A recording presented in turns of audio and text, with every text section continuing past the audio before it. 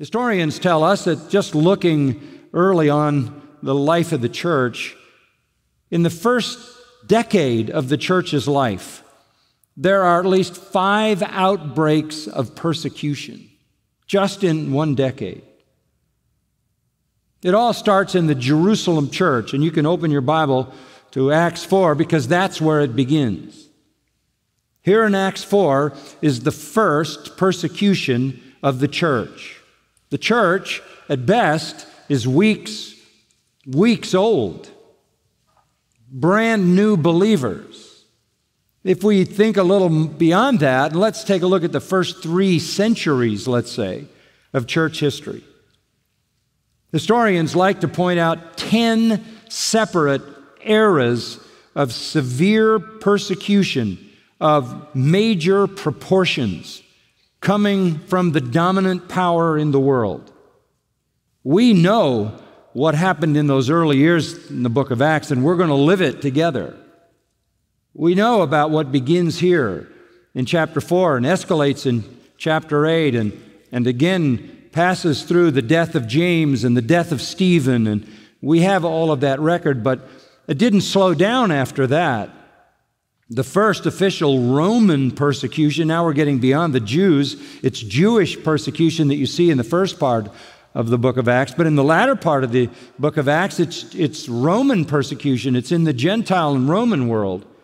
The first great persecutor was Nero, and that commences about AD 67, and punishments for Christians are bizarre. They were sewed in the skins of animals and then fed to hungry dogs. They were drenched in wax and then lit as torches to light parties. The next persecution following Nero came from Domitian. And Domitian used the rack to literally separate their body parts. They were seared, they were burned, they were boiled, they were scourged, they were stoned, they were hanged, they were lacerated with hot irons. They were literally impaled on the horns of bulls. The fourth persecution, if we jump ahead a little bit, around 162 AD, beheadings start to appear. The eighth persecution out of, let's say, the 10 in the first 300 years, we see 300 Christians in one group thrown alive into a burning lime kiln to be incinerated. Persecution went on after that, and it's always around because Satan, who is the god of this world, the prince of the power of the air, the ruler of the spiritual powers that reign in the darkness of this fallen culture, is always after those who confess Christ genuinely. But as we come to Acts 4, let's back up from all of that. We come to the first persecution commencing the long pattern of satanically inspired hatred of Christ, hatred of the Bible, hatred of the gospel, hatred of Christians, hatred of the church, that has reached a point today where as many as 100 million, at least professing Christians, are under persecution. Now, admittedly, there are seasons when it is less and seasons when it is more, seasons when it is deadly and other seasons when it is only social. There are seasons when Christianity is tolerated and when it's not tolerated. There are times when persecution is psychological and times when it's absolutely lethal. There are times when it's simply disdain and rejection, but whatever form it takes, there is always going to be persecution because Satan hates God, Satan hates Christ, Satan hates Christians. The kingdom of darkness hates the kingdom of light. Persecution may be overt as chopping someone's head off or blowing someone to bits with a bomb. Persecution may be as subtle, as very subtle, as just shunning someone, alienating them, being unwilling to give them respect or a job or an academic position or social acceptance. Persecution today follows those lines in our country. But it has an effect. It has an effect. I think often we'd be better off if somebody was killing Christians, because the real Christians would stand up in that environment. Our Lord said, the time will come when they imprison you and kill you. Don't worry about it. When that time comes, you'll know how to react and exactly what to say, because the Holy Spirit will show you what to say. Not only that, the Holy Spirit will strengthen you in that hour, because you have a faith that cannot fail. You have a faith that will not fail. True believers survive the physical persecution. But Christians easily crumble under the social alienation, which very often produces a compromise that steals their testimony and weakens the church as it endeavors to accommodate the hostility of the world. I mean, this is everywhere all the time going on in our culture. In the culture of the West, the non-lethal persecution that comes against the church in our time, it doesn't kill us, it just makes us compromise. We fail to preach the truth because we don't want to be rejected. We don't want the scorn. We don't want the rebellion and the resistance. We don't want the animosity. We don't want to be looked at as some kind of pariah, some kind of outcast. But in the early church, it was real physical persecution on top of alienation. The early church, you remember now, had exploded onto the world scene. And never was a church before the day of Pentecost. It was born on the day of Pentecost. And we remember it was born when 3,000 people heard the gospel preached and believed and continued in the apostles' doctrine, prayer, the breaking of bread, and fellowship. And then daily, more and more being added to the church. It all was captive in the sense that everyone who professed Christ was a real Christian. They were captive to Christ, as Paul talks about in 2 Corinthians, to bring every thought captive to Christ. It was a captive church. They were all real believers. And where did they meet? They didn't have a building. They met in, of all places, the temple. They just went to the temple, the massive courtyard in the temple, and we find them as we come into chapter 3 with Peter and John in the porch of Solomon, which was one of the great colonnades that had a covering over it in the temple area. They gathered there. They gathered there in the afternoon at the official time of the evening sacrifice, the time of the hour of prayer, chapter 3, verse 1, the 9th hour. And you remember what happened. Peter and John heal a man who is lame, who has been a beggar at the gate for years and years, if not decades. Everybody knew the man. They all knew he was lame. And all of a sudden, the man leaps up, verse 8, stands upright, begins to walk, enters the temple, walking, leaping, praising God. And all the people saw him walking and praising God. And they noted that this is the one who used to sit at the beautiful gate of the temple to beg alms. And they were filled with wonder and amazement at what had happened to him.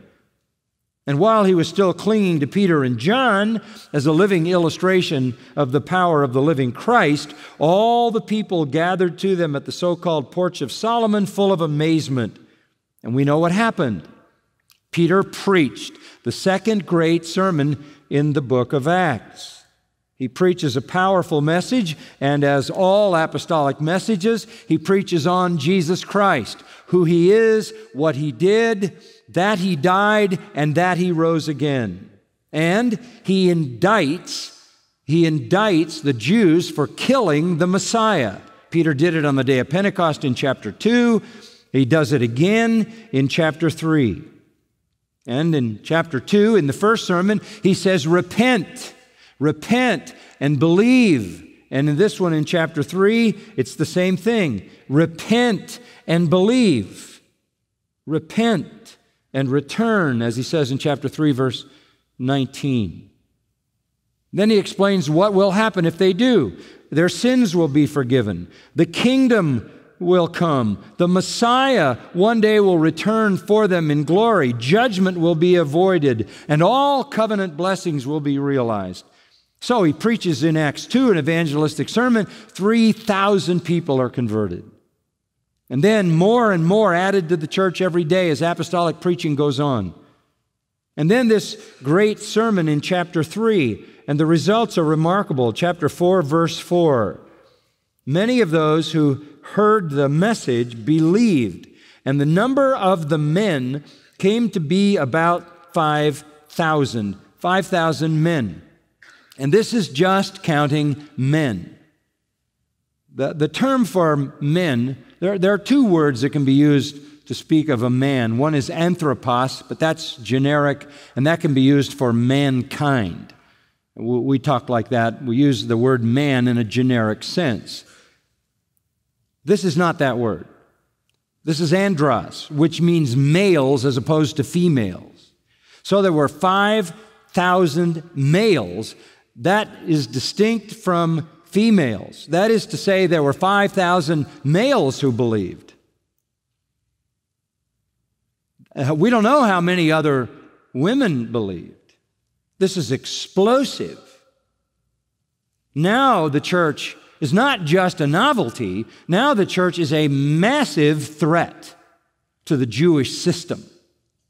You can't have 10,000, 15,000, 20,000, who knows, people congregating inside the temple courtyard in the name of the Lord Jesus Christ, whom they had just crucified, the religious establishment had crucified as an impostor and a false Messiah. You can't have that going on in the temple.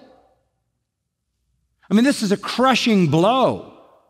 This is, in reality, worse than when Jesus came into the temple and threw everybody out. And he did that at the beginning and the end of his ministry. This is far worse than that. So they have to react, and they do. And they react in chapter 4 with persecution. Let's look at verse 1. And as they were speaking to the people, which means this is not just Peter preaching. Peter preached the great sermon, but the rest of the apostles and the rest of the believers. And as I told you back in chapter 2, there were 3,000 who had believed on the day of Pentecost. 3,000 souls. But on this day, there are thousands more gathered. Thousands are gathered because 5,000 men plus women believed. This is astonishing. Astonishing. And by believing, they are condemning the Jewish leaders that executed Jesus. And they're condemning them in their own temple. It's a stunning reality. And this is what launches 2,000 years of hatred, hostility, and persecution. Temple authorities must do something. So as they're speaking to the people, not just Peter, but all the other believers and the apostles, and they're talking about Christ and his death and the fact that he was the Messiah and fulfilled the Old Testament, and then talking about his resurrection. And so the priests and the captain of the temple guard and the Sadducees came up to them.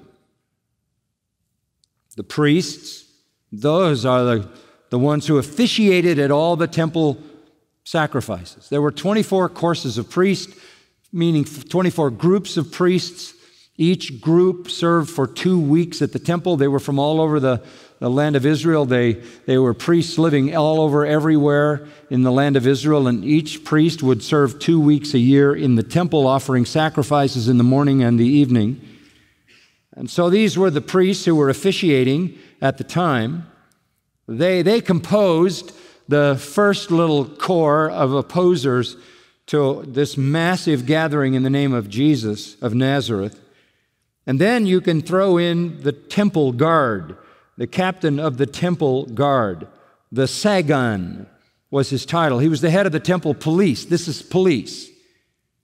The temple was policed very carefully. If there's one thing Rome demanded as the occupying power, it was order. It was order. Rome was a very tolerant master and gave a lot of space to the nations that it conquered, and that's why it did so well in running an empire made up of disparate groups. But the one thing they didn't tolerate was disorder. And of course, the one thing that the leaders of the temple operation didn't tolerate was disorder. And so there were temple police. They come up. And then there were the Sadducees. The Sadducees were the minority religious party who ran the entire temple operation.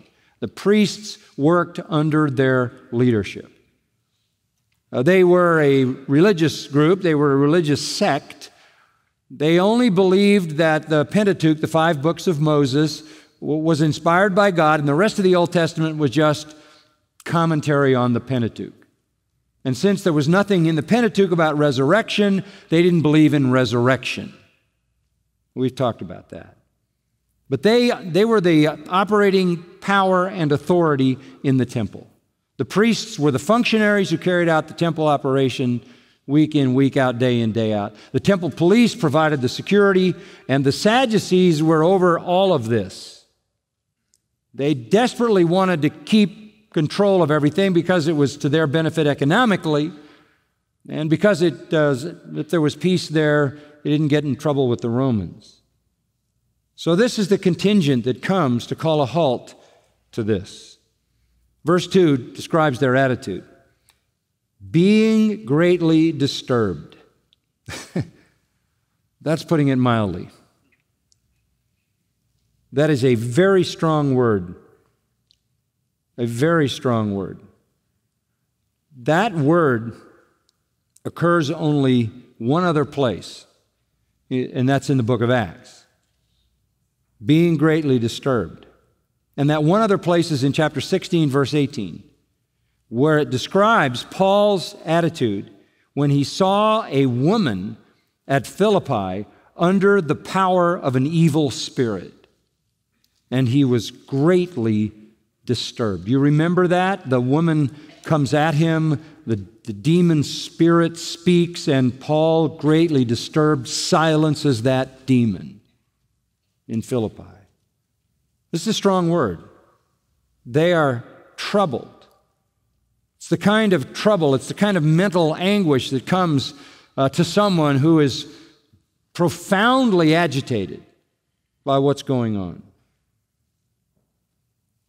And they were profoundly agitated. What irritated them? Number one, because they were teaching the people. They were teaching the people. You say, why would that bother them? Because they were usurping the authority of those who were the teachers. It would be like you showing up today at a Jewish temple with about 10,000 Christian friends and launching a class in New Testament theology. That's not going to go well. You're not official. You're not invited. This isn't your place. The priests and the leaders, they were the official teachers. They were the ones who had the prerogative. And the ones that they affirmed, the ones that they validated. And this is highly disturbing that they were teaching the people. Especially, notice down in verse 13, you can look at it now, we won't get there tonight. They observed the confidence of Peter and John, understood they were uneducated and untrained. Now, those are actually kind of technical terms. They were unlearned. That is, they hadn't been trained in the law and the sacred writings. They weren't versed in Jewish theology. They were ignorant of Sadducean theology. They were ignorant of Pharisaic theology as well. They hadn't been to the proper schools. They were common men. They weren't professionals. They were amateurs. They were out of line.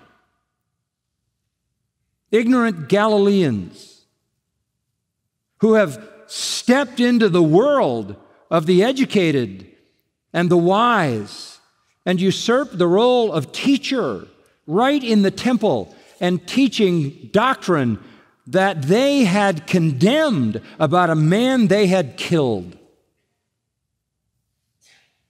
I like these people. I like this early church. I like Peter and John. It bugged them, first of all, that they taught. And then it bugged them what they taught. Go back to verse 2. They were not only teaching the people, but what they were teaching was equally disturbing. They were proclaiming in Jesus. Let's stop there. They were preaching Jesus. This is a full, open, public repudiation of the authority of the entire Sanhedrin. Because the Sanhedrin unanimously had condemned Jesus to death as an impostor. Here, we find that they have taken a position that fully rejects the authority of the Sanhedrin, from the high priest down through the Supreme Court of Israel. They are proclaiming Jesus. That they taught was disturbing. What they taught was more disturbing. And specifically, the third thing that irritated them, they were not only proclaiming Jesus, but that He had risen from the dead. This is their message. That's what Peter preached in the first sermon on Pentecost, chapter 2, verse 24. He preached the resurrection, and he gave an exposition of Psalm 16. That's what he preached in chapter 3, verse 15. He preached the resurrection. You put to death the Prince of Life. God raised him from the dead, and we're witnesses. This is especially objectionable to the powers of the temple, who are the Sadducees, because they don't believe in resurrection. So they're teaching about Jesus, and they're saying He has risen from the dead, and thousands of people are congregating around to listen to this. The word is spreading, thousands are believing, and the leaders are terrified that they're about to lose their power. So what are they going to do? Well, verse 3, they laid hands on them. That means to arrest them. Doesn't mean they patted them on the back. They arrested them, put them in jail until the next day. This would be Peter and John, the leaders, the preachers. Put them in jail until the next day, for it was already evening. So they had shown up there at 9th hour. That's what chapter 3, verse 1 says. And during that 3-hour period before they were arrested, they had been preaching Jesus crucified, risen from the dead. For 3 hours, Peter and John had been in the temple. From the time of the evening sacrifice and evening prayer at 3 until dark, really, they had been preaching. And it had been very effective. Verse 4, many of those who had heard the message believed. And the number of the men came to be about 5,000. If you count the women, maybe 10,000, maybe more, who knows? They were having an effect.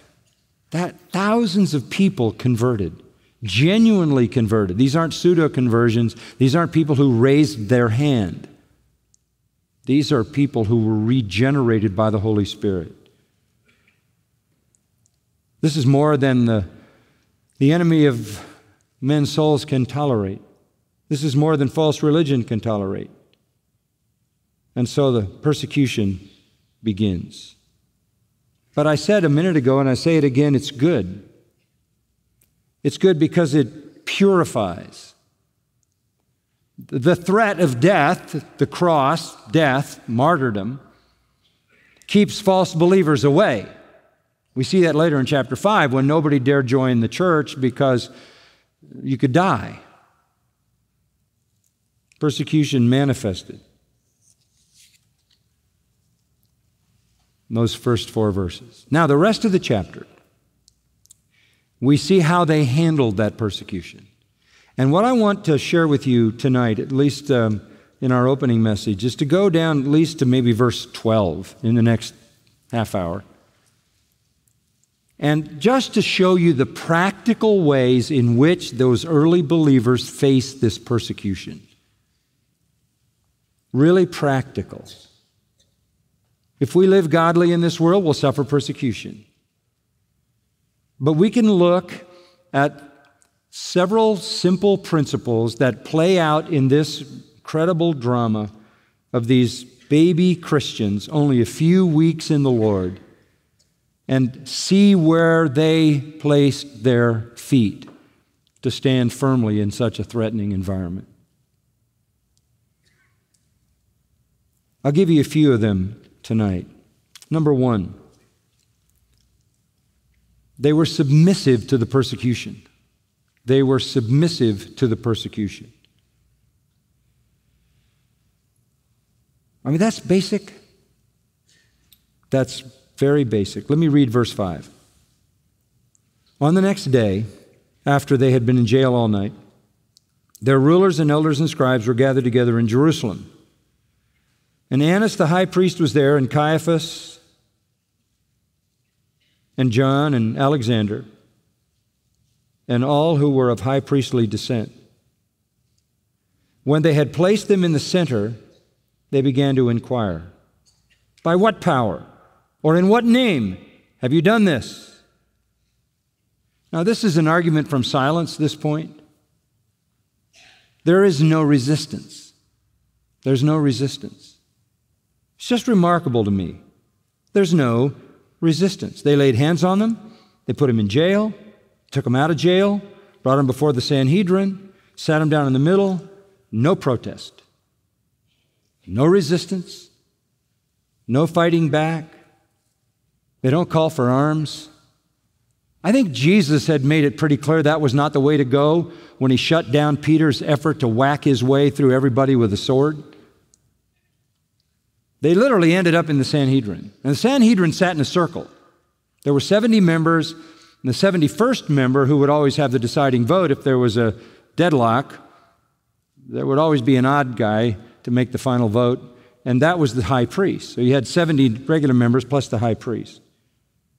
This is the official Supreme Court of Israel again, the tribunal before which Jesus stood. It's made up of priests and scribes and elders, people of priestly families. These are the blue bloods. These are the officials, the officers, the people of power. Verse 6 points to specific characters. There was Annas, the high priest. He was the senior ex-high priest, but like a former president in America, we still call them president, even though they're not in office. Annas still bore the title high priest. He was the power behind everybody. You remember when Jesus was first taken to trial, he went to Annas first. He was a Sadducee. And then there was Caiaphas. Caiaphas was the current high priest. And by the way, the Romans appointed the high priest. So in order to be the high priest, you had to be complicit with Rome. So you had to be a betrayer of your own people to some degree. Caiaphas also was the son-in-law of Annas. He had married Annas' daughter.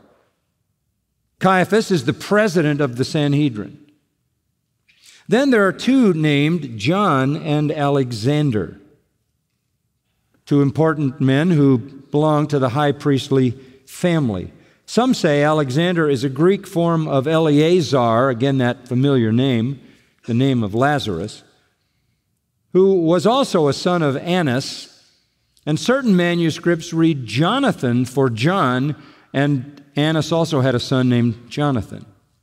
So there's a lot of oligarchy in the middle of this power structure.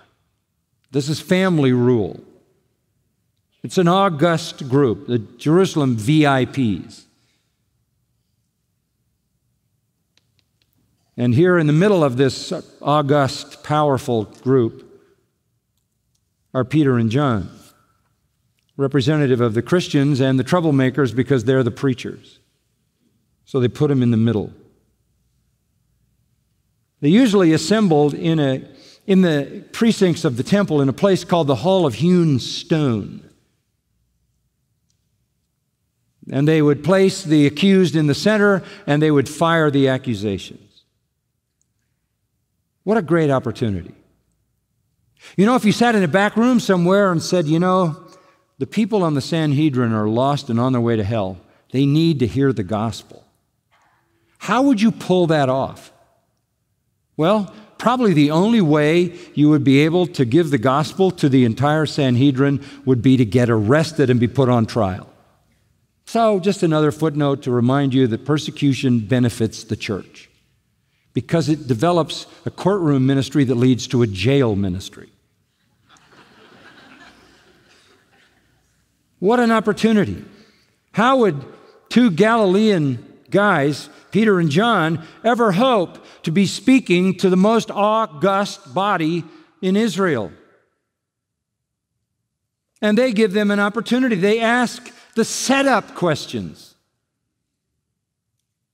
By what power or in what name have you done this? Perfect. They couldn't have asked a better question because that's exactly what they want to talk about. By what power? This is a contemptuous question suggesting some magical power. And in what name? By whose authority? All authority rested in them, in their minds. Where do you get this power? And by what authority have you usurped this temple, this sacred place, with your heresies? The first thing I see here is the submission that recognizes that even in persecution, God is opening up a door. God is providing an opportunity. God is going to glorify Himself in this situation. There's a second and necessary response to persecution, and that is to find your strength in the Holy Spirit. This should be obvious to all of us. Please notice verse 8. Then Peter, filled with the Holy Spirit. Now you can stop right there. If you're in that situation, you want the Holy Spirit in control, right? You don't want to be mumbling something about your own impressions and your own ideas. How do you become filled with the Holy Spirit? That's the default position for a humble, broken, selfless, weak, impotent believer in a dire situation. You just abandon all trust in yourself. It's when you're weak that you become what? Strong. It's simply yielding up to the control of the Holy Spirit. Holy Spirit, empower me. Holy Spirit, do what Jesus said would happen. Give me words to say. Here's the tribunal that He promised in the upper room.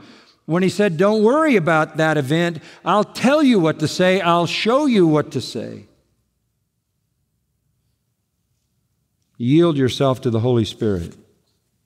This is about faith. This is about trust. Don't be fearful.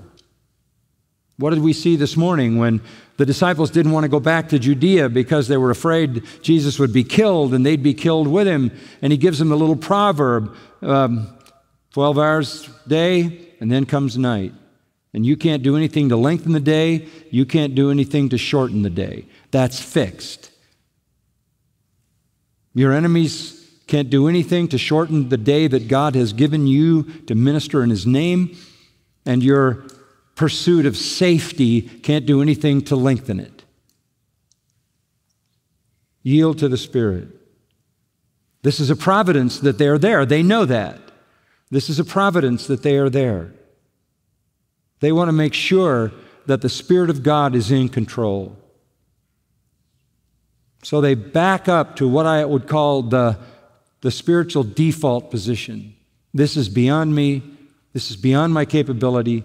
This is beyond my power. This is beyond my wisdom. This is beyond my control. Oh God, empower me by your Spirit. Lead me, guide me. Help me to say what you want me to say.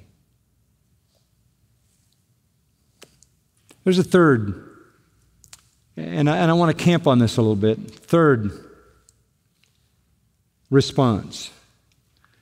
And this, I think, is most important. First, be submissive, because this is all a providence within the will of God, in God's purpose and in God's time and in God's way. Be filled with the Holy Spirit. Yield completely to the Holy Spirit and to His power and wisdom. And thirdly, boldly proclaim the gospel. Boldly proclaim the gospel. That's a little counterintuitive, because your life is on the line.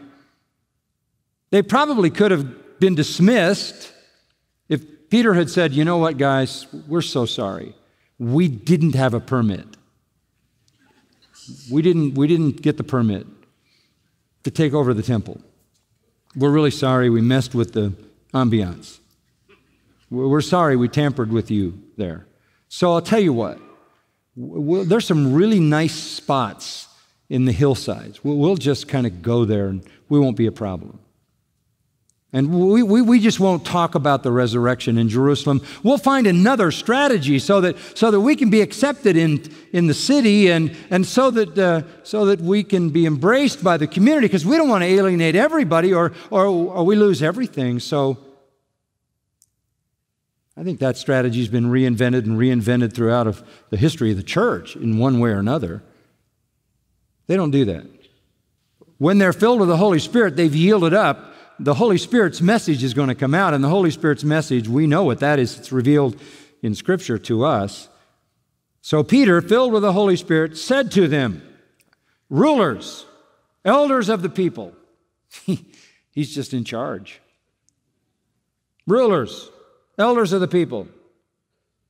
If we are on trial today for a benefit done to a sick man as to how this man has been made well, let it be known to all of you and to all the people of Israel that by the name of Jesus Christ the Nazarene, whom you crucified, whom God raised from the dead, by this name this man stands here before you in good health. He is the stone which was rejected by you, the builders, but which became the chief cornerstone. And there is salvation in no one else, for there is no other name under heaven that has been given among men by which we must be saved. Whoa. This is the third point. Boldly preach the gospel in the face of persecution. Of course you understand what's at stake, what's at issue.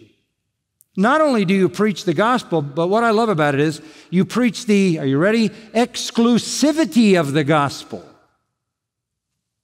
After you've indicted them, the indictment comes, if we are on trial today for a benefit, a good deed done to a sick man, just to remind you that you're calling us to this tribunal for doing a good deed to a sick man.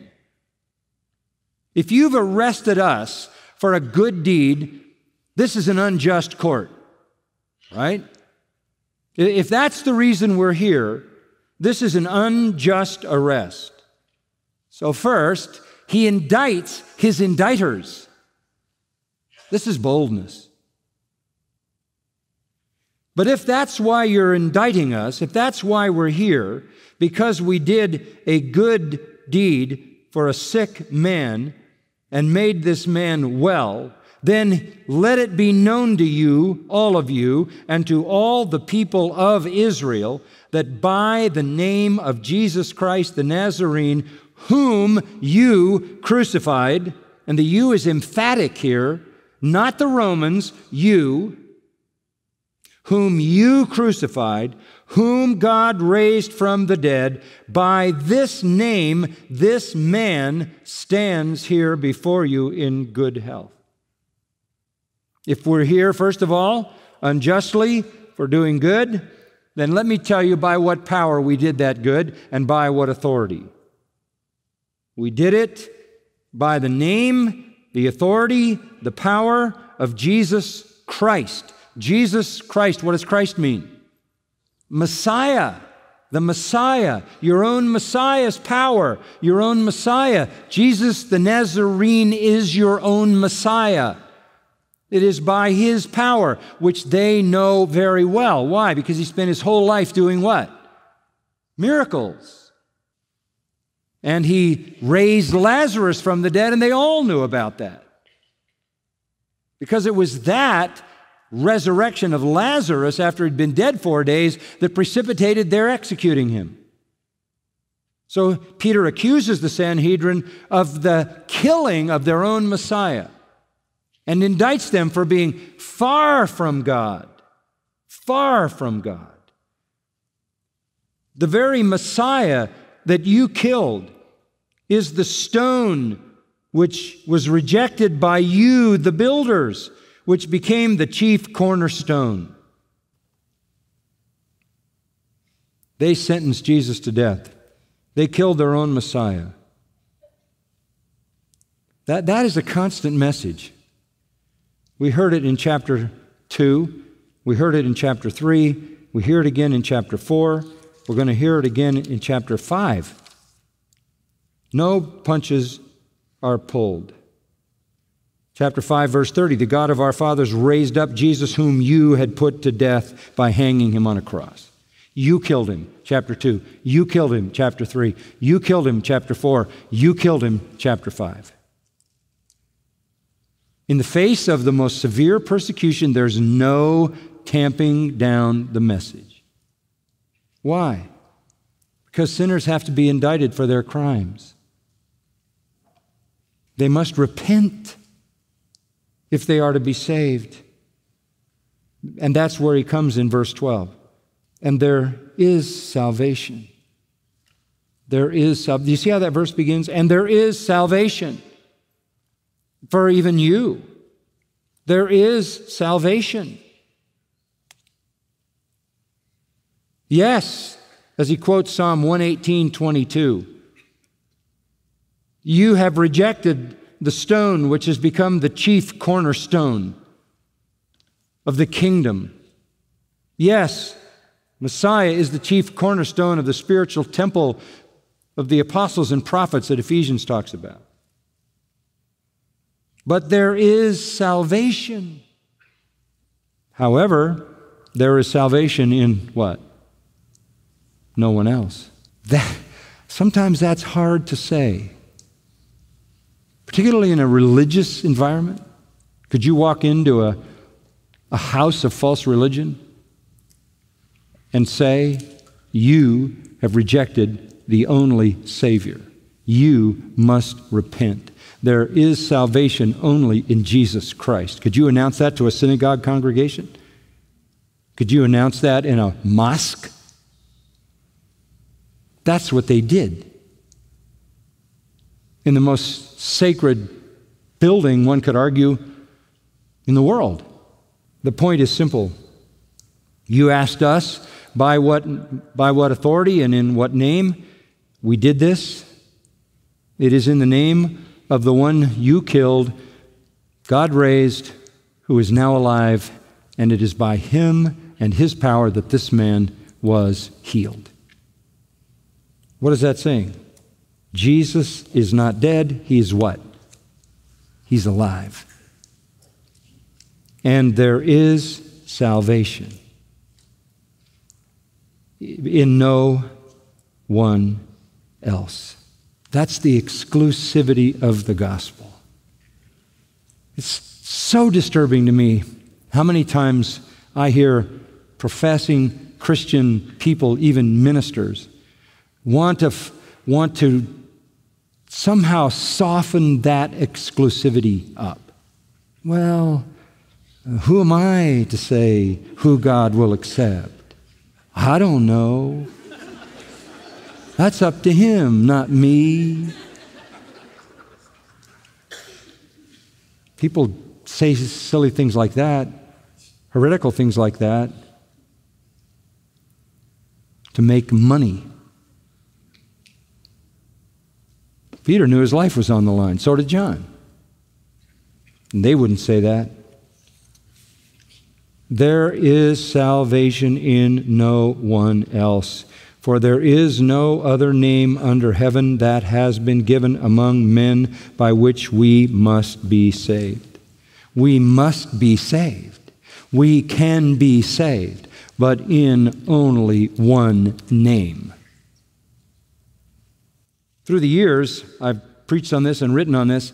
No gospel, no salvation. No Christ, no salvation. Apart from Christ and the gospel, no salvation. I am the way, the truth, and the life, he said. No man comes to the Father but by me. In persecution, how do we respond?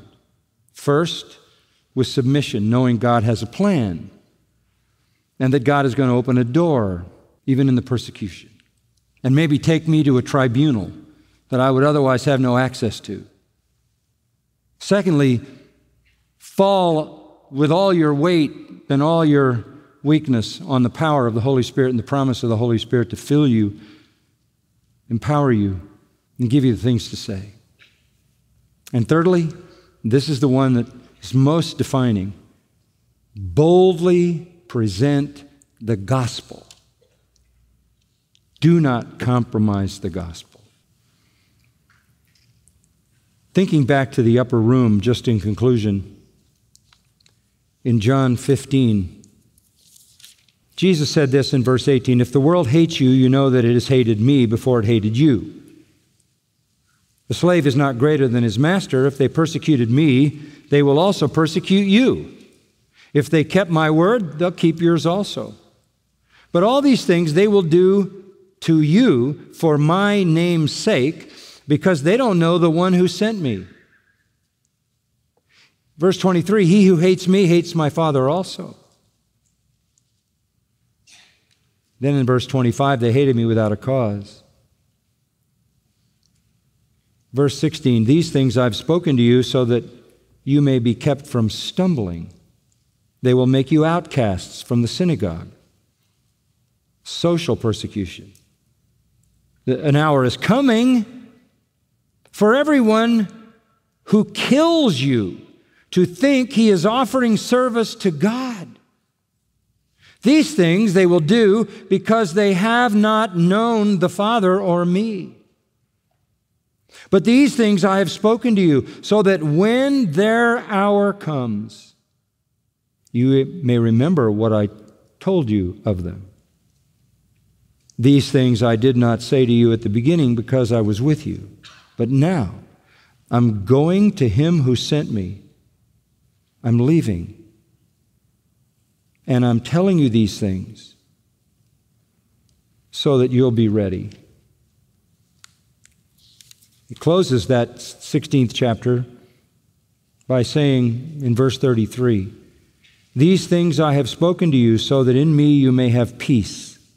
In the world, you have tribulation. But take courage. I have overcome the world." The worst that can happen to us is that they kill us. And that would be our ultimate triumph, right? If you live a godly life in the world, you will be confronted. And you will likely be persecuted. Submit to that with a gracious attitude. Don't retaliate. Christians don't need to get an army and go kill Muslims. And individuals don't need to return persecution with hatred. They are the mission field, not the enemy. Submit to the Spirit and boldly preach the gospel. Leave the results to God. Well, that's how it all started. We'll see next time more about how it goes on. Father, again tonight, just a real joy for us to be together, think of the testimonies and just singing the songs of praise and testimony as well. We're so grateful for the fellowship, grateful for these precious folks who are here so faithfully, who are taking in the truth and growing in grace and in the knowledge of Christ. Lord, give them opportunity, even through persecution, to speak boldly the gospel. Give them opportunity through persecution to be able to reach people they otherwise wouldn't be able to reach. Give us a love that defines your attitude toward your enemies. We're told by our Lord Jesus to love our enemies because when we do that, we're like you, our Father. Even people in the world love those that love them. Help us to love even our persecutors. We think about all the martyrs of the past. We think about all those incredible stories in Fox's Book of Martyrs when we read of the love of Christians toward their persecutors and the boldness of Christians in the face of death and the triumph of Christians being filled with the Holy Spirit even in the fires and under the sword. This is our faith. It withstands all of that, as we learn in Hebrews 11. It is a triumphant faith. It is a bold faith. And I ask that you would give that triumphant faith and that boldness to Christians all over the world, true believers in Christ who are being persecuted. Help them to be submissive, see it as an opportunity to advance your church as a purifying reality in your church, as a providential opportunity to give the gospel. Help them to find strength in your Holy Spirit and to boldly preach the gospel no matter what the price. And Lord, may we begin to hear testimonies of the impact of persecuted Christians who don't retaliate, who don't fight back, but who entrust their souls to a faithful Creator when they're unjustly persecuted, even as you did, Lord, when you were unjustly executed and committed yourself to your Father. We ask, of course, for protection for your gospel, your word, pastors, leaders, true saints, but at the same time, not at the expense of their boldness or of the purity of your church. Do your work in your church to your glory. We are so blessed to be a part of it. We thank you in Christ's name. Amen.